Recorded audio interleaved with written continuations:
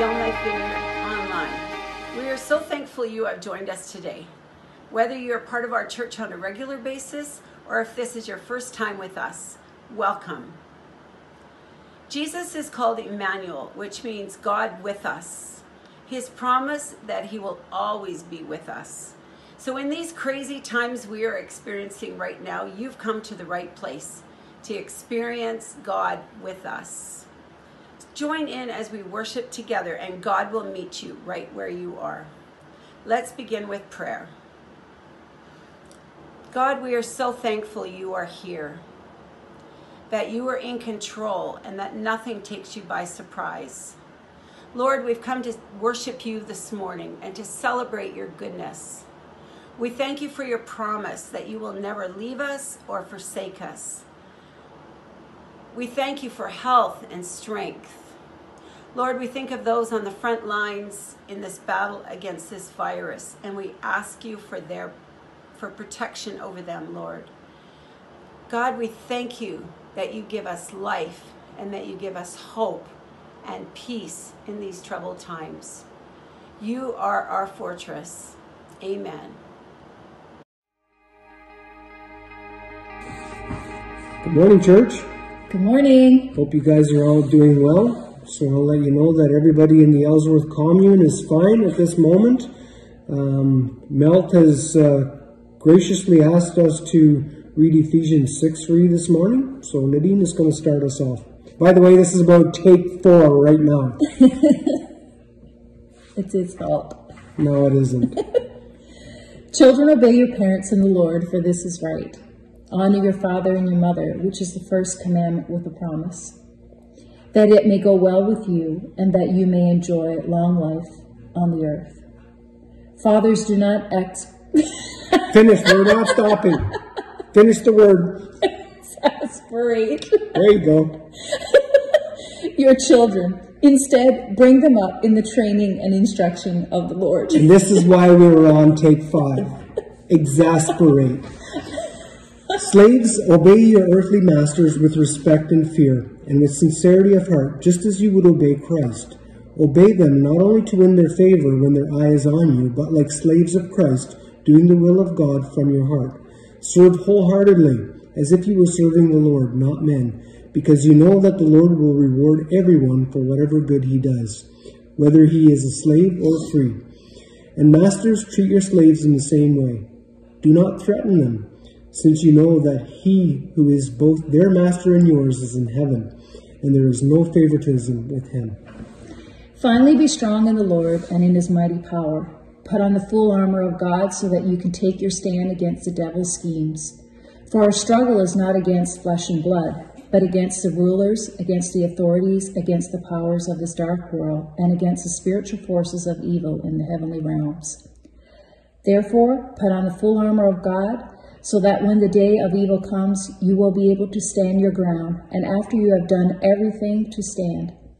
Stand firm then, with the belt of truth buckled around your waist, with the breastplate of righteousness in place, and with your feet fitted with the readiness that comes from the gospel of peace.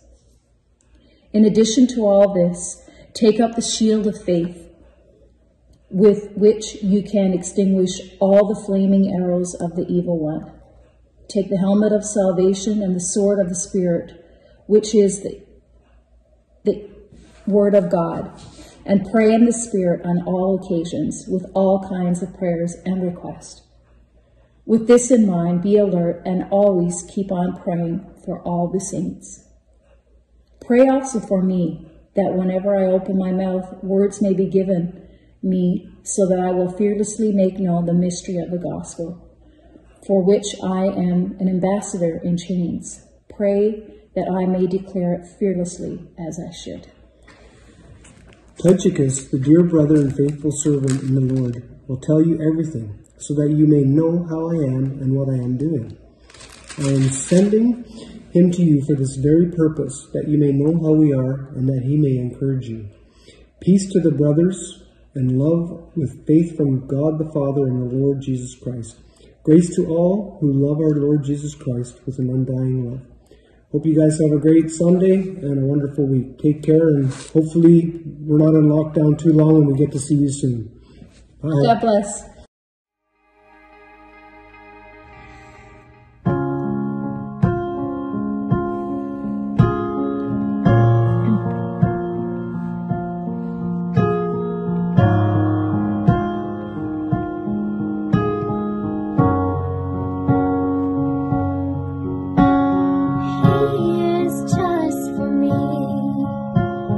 Love's like a hurricane, I am a tree bending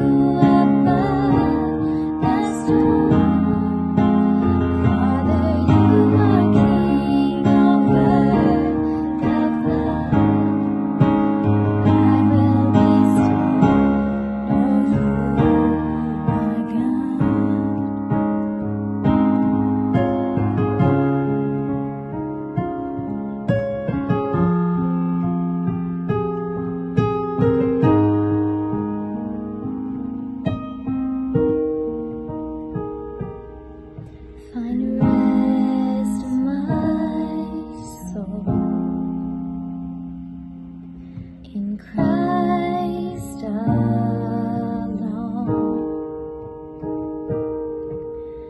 Know His power in quietness and trust. When the oceans rise and thunders roll, I will soar with you above the storm. Father, you are king over the flood. I will be still and know you are God. I will be still and know you are God. I will be still and know you are God. Well, good morning to you and welcome to Yellowknife Vineyard Church's online platform during this uncertain and testing time in world history. We've been going together through the book of Ephesians, and last week we were in chapter 5 with Relentless Logic. This week we are moving towards chapter 6. Now, in the first part of Ephesians chapter 6, we see the continuation of the mutual submission that Paul was calling us to last week in chapter 5. Already in verse 1 of chapter 6, he asks children to obey their parents, and then in verse 4, he asks the same parents not to exasperate their children. I think some of us have an idea of what he's talking about here.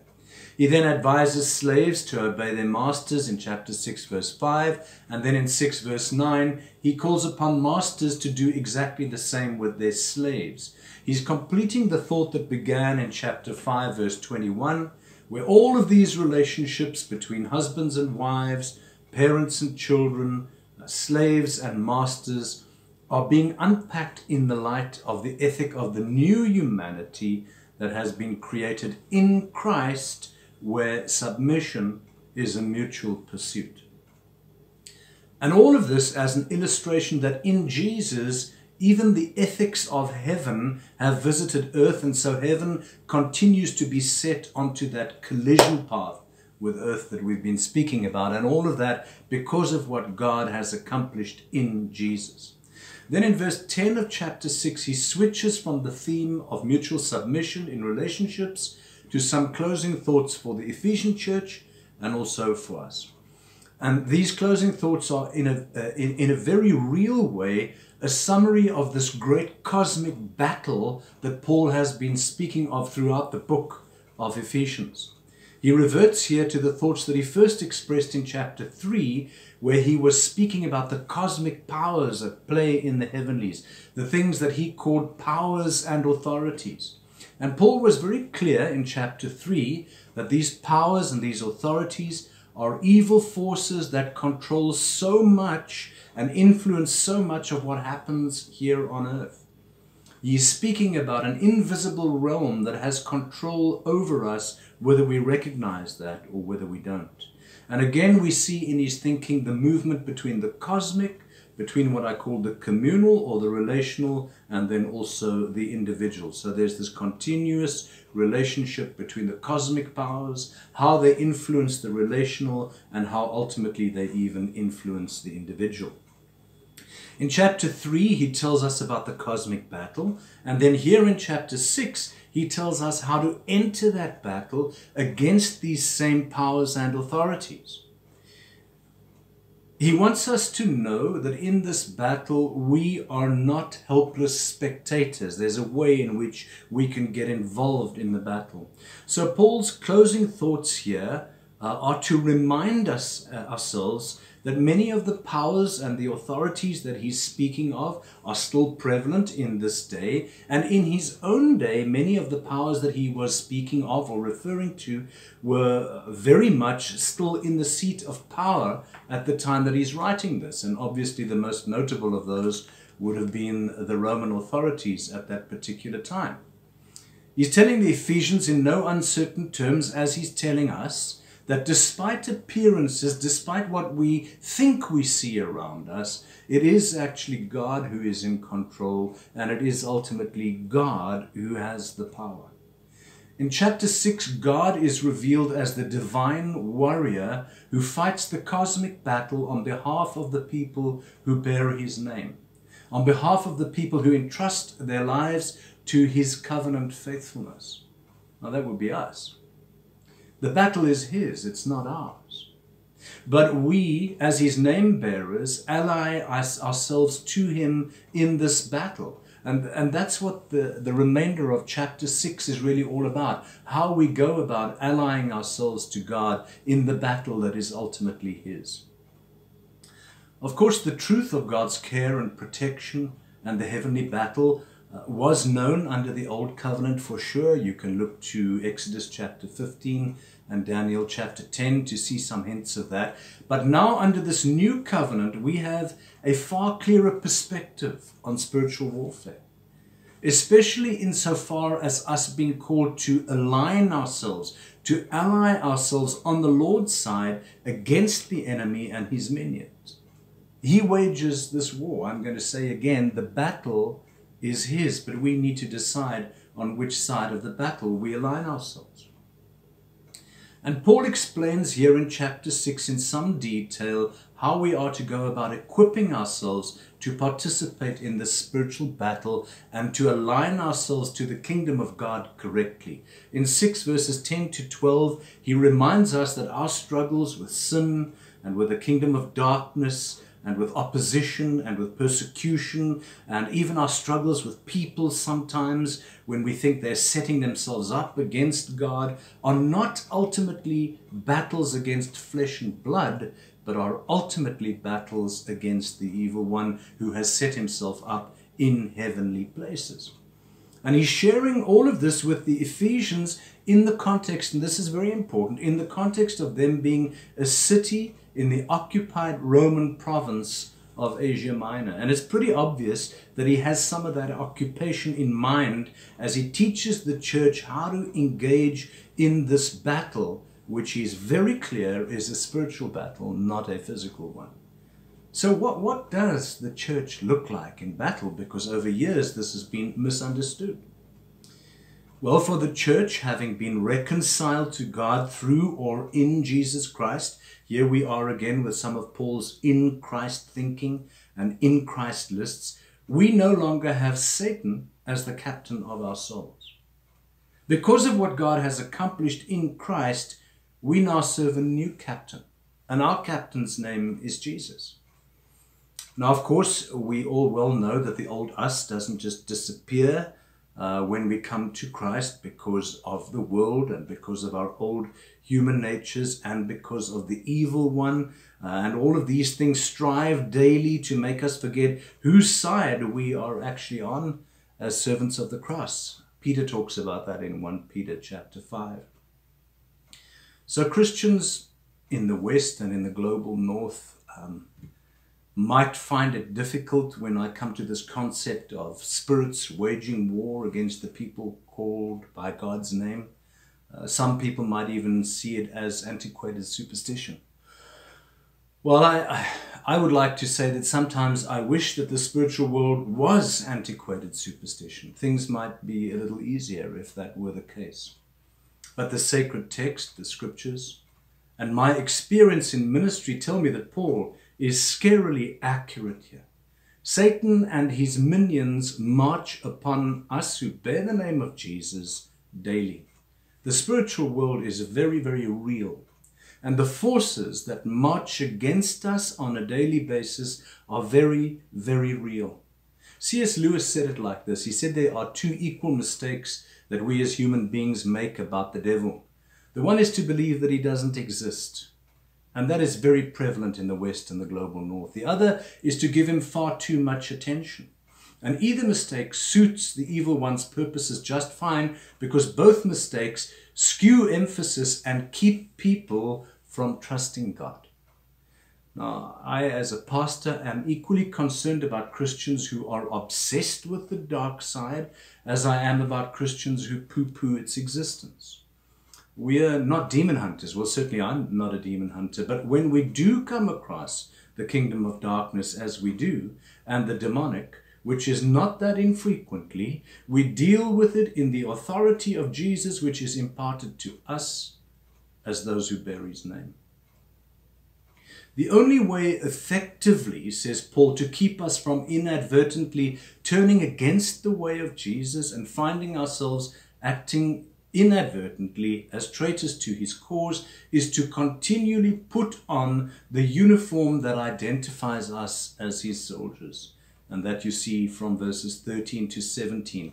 It's the family uniform. Put it on and wear it daily. Put it on and wear it. And Paul, in once again describing the family resemblance here, uses the analogy of a Roman soldier's full armor to illustrate the armor of faith. And people don't really use military analogies much anymore because it's a reminder of an historical time when the church, certainly the institutional church, was involved in waging war, and quite rightly, we really don't want to be reminded of that. It's not a good time in the church's history. But the military illustration is a good one. It serves a good purpose. And I think it's very helpful to look at the reason why each particular piece of armor, the sword, the shield, the sandals, is linked to a specific spiritual characteristic. It's probably more important for us to see that the roots of Paul's thinking go right back to the Old Testament here. I think usually a teaching on spiritual warfare would go into some detail on what each weapon does in the spiritual realm, so to speak. I don't have the time to do that. I want to focus today rather on the bigger picture. One of the reasons is that these online teachings are a little shorter than I would ordinarily teach in a congregational setting. So I'm going to encourage you to study that little piece about each weapon in your own time. I need to try and keep the main thing, so to speak. So for today's purposes, it's sufficient for you to recognize that some of the weapons Paul speaks of, like for example the shield, are defensive, and others like the sword are offensive. So in your own time, go through those, have a look at each weapon and how he instructs us to put those on. I want to move back to the Old Testament. In Isaiah chapter 59 from about verse 15, the prophet speaks of God wearing exactly the same kind of armor as Paul is calling us to dress ourselves in to take up a battle against Satan. Putting on our spiritual armor ultimately simply means that we continually clothe ourselves in Jesus, relying on his gifts, relying on his graces to stand firm in our faith and to enable us to risk even our own well-being and sometimes even our lives when and if it were to come to that for the sake of the kingdom. Just like so many in the persecuted church are doing all over the world right now. And again, sometimes the global north and the west stands ignorant of what is actually happening all over the world and the price that Christians are actually paying in various places in the world just to worship Jesus freely. So for us, continuing in the spiritual disciplines and the ancient paths like scripture reading, or what it was called in the ancient days, Lectio Divina, things like meditation, fasting, study, worship, silence, solitude, praise, and more, the spiritual disciplines. All of these things ultimately root us in prayer, and these are the things that equip us by the Spirit, both for ourselves and also for the needs of the world. We are right now in a time like the historical time we're in March 2020. In the world, we as the Church of Jesus Christ are the hope of the world. You are the hope of the world. You are the hope of the world to your neighbor. You are the hope of the world to your disbelieving spouse, to your friends who are not churched, who don't know the Lord Jesus Christ. You are that hope. And in doing these spiritual things, Paul speaks of how it is that we put on this armor from chapter 6, verses 18 to 20. Then Paul also urges us to pray in the Spirit here. Well, what does that mean? There are differences of opinion, but praying in the Spirit essentially means praying with God's help. It's trusting in faith and relying that God will hear, that God will understand, and that God will act on our behalves. It's being prompted in regard to what to pray for. Here's the key to praying in the Spirit. It is listening before it is speaking. Praying in the Spirit is a gift to be received through faith in Jesus rather than a skill set to be developed. Sometimes it requires the discipline of just being still, as in dead silent before Him. God tends to speak into our silence. Praying in the Spirit is an intrinsic part of the Christian life.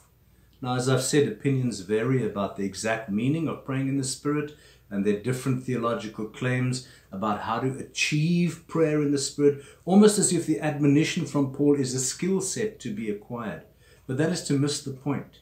Praying in the Spirit is not a skill to be acquired. It is a gift to be received. It is a life to be lived. Prayer with God's help is praying in the Spirit. Now, some of you are asking, well, Milt, is that the same as praying in tongues? Well, mostly no, but also yes. No, it isn't, because not everybody has the gift of tongues. Paul is clear about that. But can prayer in the Spirit include praying in tongues? Yes, it can, because praying in tongues is a gift received through faith in Jesus Christ with the help of God. Now, some teach that praying in the Spirit is synonymous with praying in tongues, but it's not. It's similar, but it's different. Whether with or without glossolalia, it is praying with God's assistance, and that requires listening. My own experience says that praying in tongues doesn't really require that much listening. In verse 13, Paul repeats his exhortation from verse 11, where he emphasizes the need for spiritual strength in order to stand firm. Now, in verse 11, he writes that we are to stand against the schemes of the devil. But here in verse 13, we are to stand so that we may be able to withstand that evil day. Well, which evil day, Paul? There seem to be two kinds of standing required. One against Satan in general, and one against a specific day or a specific time of evil. And when I speak of a day or a time of evil right now in March 2020, I think we get an idea of what he's talking about, to be sure. The world is in lockdown, and fear and confusion and anxiety are all around us. But what exactly did Paul mean by the term that evil day? In Greek, it's te hemera te ponera. Is it in an eschatological sense? In other words, is it in an end time sense that he's speaking, or is he referring to a particular instance of temptation to him, or is he simply referring to everyday life? Well, I think that given the apocalyptic background of the imagery that Paul uses to describe the evil cosmic forces, end-time evil likely makes the most sense here. It's very similar to the term that runs throughout both the Old and the New Testaments, the day of the Lord. Paul uses that term in 1 Thessalonians, and he draws from the Old Testament apocalyptic ideas in Isaiah, Joel, and also the prophet Amos. Now, I want you to be reminded again that Paul is writing with the Ephesian context in mind, predominantly, rather than us. So in a sense, this has nothing to do with COVID-19 or the economic crash of 2008-2009, or 9/11, or World War I, or World War II, or Vietnam, or any modern day occurrence for that matter. But in a complete paradox, it also has everything to do with events like these, and wars and rumors of wars and times of strife and struggle throughout the ages. It is Paul speaking an end-time exhortation to his readers in their Ephesian present day, as well as to every single Christian everywhere throughout history, in whatever their present day is or was, and whatever evil that present day held for them. So really, it's Paul speaking an end-time exhortation to his readers in their Ephesian present day, as well as to every single Christian everywhere in whatever their present day is and whatever evil that day holds or held for them in their context. It's a word to the church throughout the ages. It's a word that says this: the reality of evil has been with us since forever, and it will be with us until the bridegroom Jesus appears and evil is fully and finally defeated once and for all time. The last days have been with us from the time that Jesus ascended to heaven, and the last days will be with us until he appears again. I want to encourage you as believers to keep on doing what you usually do in as far as you're able to do that given the restrictions that are placed around us. Don't focus elsewhere. Focus on him. Lean into him. He is the only certain thing at this time. And the bride, that is us, the body of Christ, does what the bride does until the bridegroom appears. Now, in our little Vineyard family, and I gather most people who will be watching this are in Yellowknife Vineyard Church, and some in other Vineyard churches, and some in other churches. But our little Vineyard family, our little tribe within the great body of Christ, very much focuses on seeking the good rather than the evil. We look for evidence of the kingdom wherever we find it. We are kingdom seekers, and where we find it, we bless it. We look for signs of the coming of the kingdom where the future, as it will be one day, has broken into the present. And wherever we find that, rather than focusing on evil per se, we bless it. But that doesn't mean that we are unaware of the evil that surrounds. It's just a different focus. In other words, we are kingdom seekers. Unapologetically, we are kingdom seekers, and we continually seek in the present glimpses of the future as it will be one day when the kingdom is consummated. We purposely focus on and look for the good in society, be the salt, the preservative of what is good in society, and bless it where we find it. But that doesn't mean we aren't light as well. It doesn't mean that we don't draw light to the evil of the day, or that we're ignorant of the evil of the day. Our particular tribal focus, if I could put it that way, is more inclined to seek the good, though. Kind of that there is some good in this world, Frodo, if you are a follower of Tolkien, which I am, and that it's worth fighting for. That there is some good in this world, Frodo, and that it is worth fighting for. And in this particular time, and in all times of challenge, always, you will see the best and the worst of humanity at play.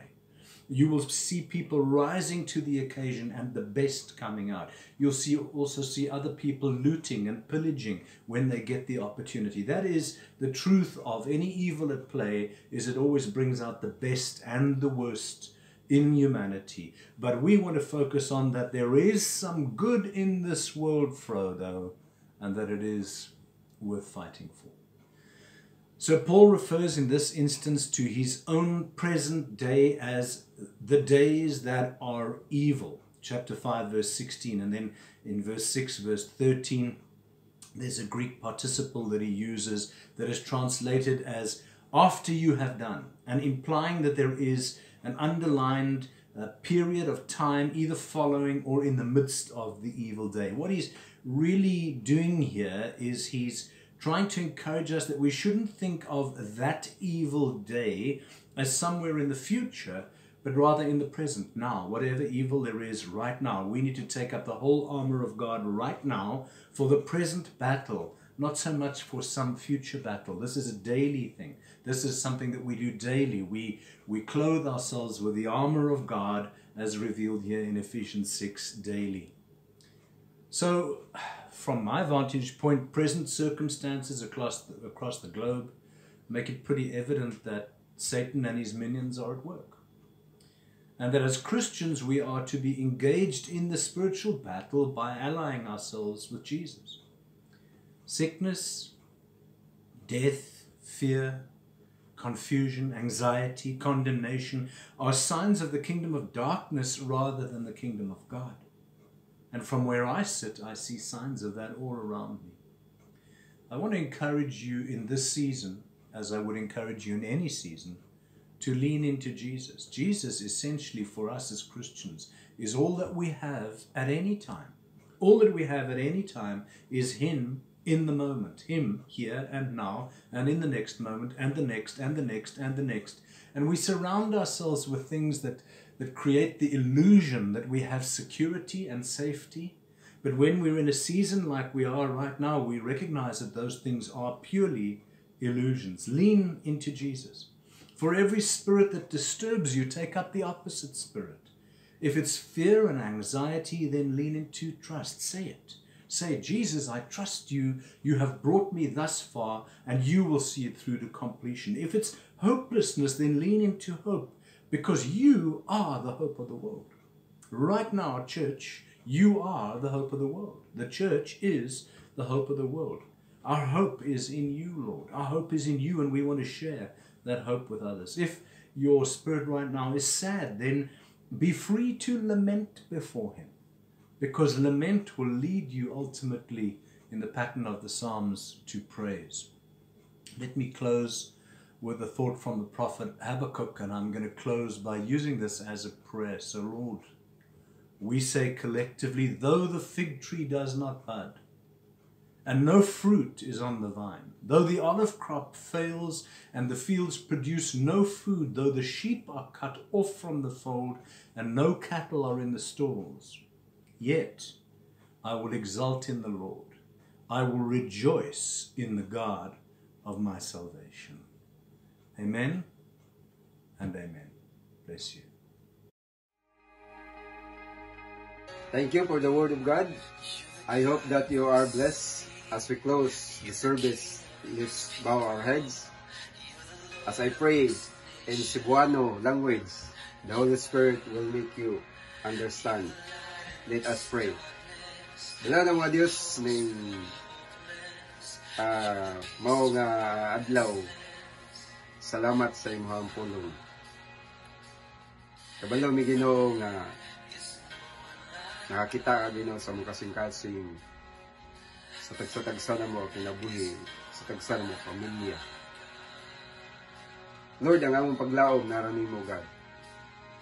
Wala inay mo sa mga galingon kung wala ka. Lord, there is power in the name of Jesus. There is power in the name of Jesus. Lord, dodool minimo uban ang pagpaubos sa mga kasing-kasing o mahimo, Lord. Salamat sa imong pulong na pinumdum na mo. My hope is in you, Lord God. Wala na mga Diyos, hangyo mi sa among pagkinabuhi sa tagsa ka pamilya sa Vineyard Church. Tabuni mi sumbalaan nga dugo, God. Tabuni mi Ginoo sumbalaan nga dugo. Lord, kaya makasiguro mi kasi dihang imong balaan nga dugo magatabon sa among tagsa-tagsa ka pamilya. Wala Ginooy buhat sa yawa na makaabot sa among pamilya. Lord, salamat Ginoo nga ang tanan nga pamilya sa Vineyard Church naay kalipay, kalinaw, relax nga kinabuhi, relax nga pamilya. Bisan ang tibuok kalibutan nagkaguliyang sa virus gitawag corona. Pero Lord, I know you are God, you are great God. There is power in the name of Jesus to protect sa tagsa-tagsa. There is power in the name of Jesus to heal. And there is power in the name of Jesus to bless sa tanan nga pamilya ni mo, God. All children of God na ay kalinaw kalipay pinaagi Ginoo sa inyong grasya ug gugma nga imong gi-promise sa mo, God. So Lord, salamat kayo ning matahom nga adlaw sa Domingo, God. Lord, amo Ginoong keep ang imong promise magmadaugon ni kanunay tungod sa imong ngalan, O Lord, sa pangalan ni Jesus lang. Salamat Ginoo Thank you for everything. Thank you for blessings. Ay mo naging maghatag sa mga God. So Lord, ang tanan dungog himaya, amo lang ibalik sa imong halangdon, buhi o kinangpunon ng ngalan. Ang ngalan ni Jesus na walay katapusan ng ngalan ug naa ang gahum. Nagadilaab kami na aron mag-bless yung protection sa mga God. Salamat o Lord, cover Ginoo sa amuang pastor, banyang pamilya. Cover o Lord sa tanan Ginoo, Christian family, sa tibuok Ginoo kalibutan o God. Salamat Lord sa imong presensya o God. Dalaygon ka, dungog himaya amo ibalik kanimo ning mao nga adlaw sa Domingo God. Sa ngalan, samahan, sa anak, sa Diyos, sa Espiritu Santo, ang tanan may God. Amen.